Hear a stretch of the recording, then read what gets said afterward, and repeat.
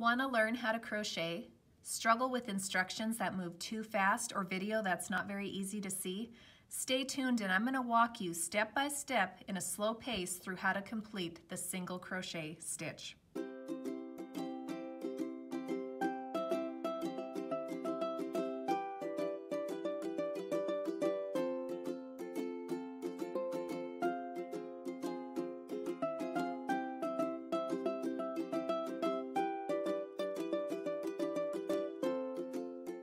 I'm a home ec teacher who teaches hundreds of students how to crochet, quilt, sew, and cook. And if I can teach a middle schooler how to crochet, you can learn too.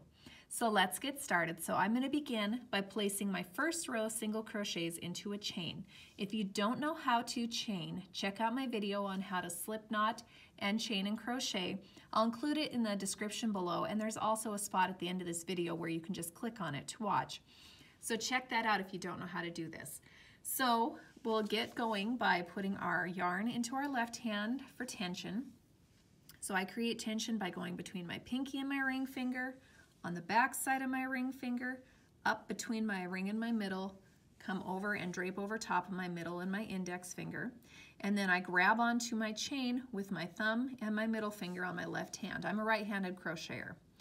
Okay, so to begin, single crochets usually start on a chain in the second loop from the hook. So what that looks like is not this one, but this one.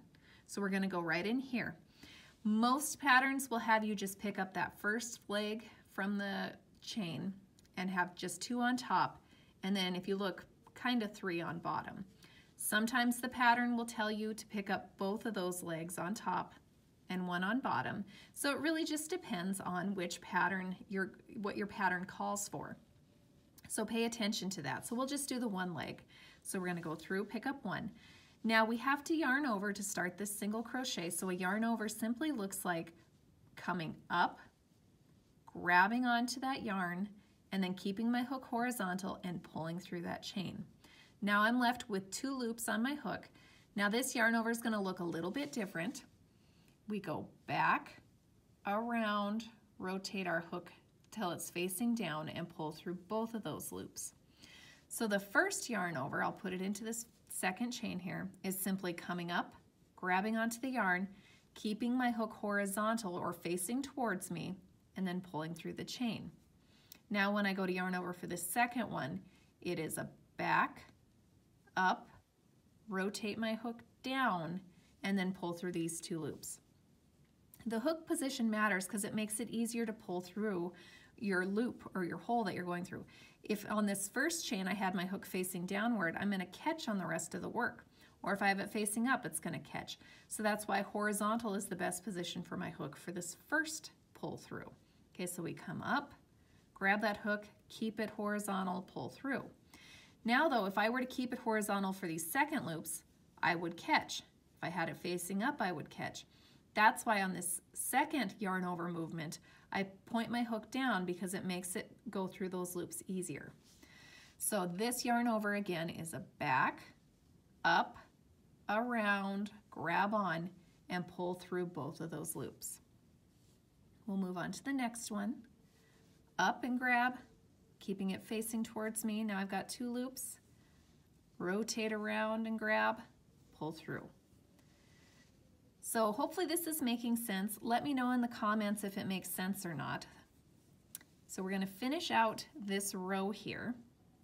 We're going to go right here and go through and there. So there is single crocheting into a chain. Now we're going to do a second row of single crochet. Usually your pattern will tell you to chain 1 and then turn. So what that looks like is we're going to do the rotating yarn over. So we're going to rotate and pull through, and that's a chain 1. So I'll show you one more time.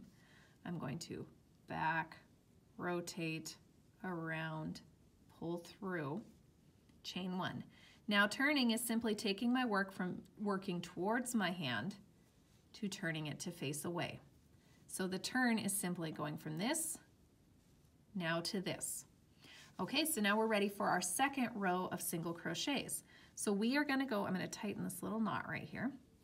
We're going to go into this upper hole, hopefully you can see this, That right there is where we're going, right here. So we're going to put our hook in there.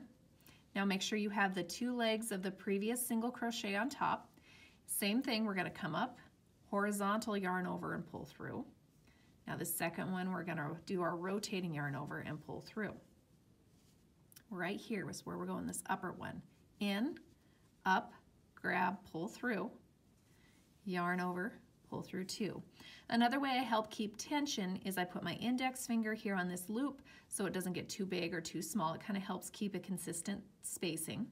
I also again am pinching the work here with my left hand to help keep things constant. So we're going to go right in here.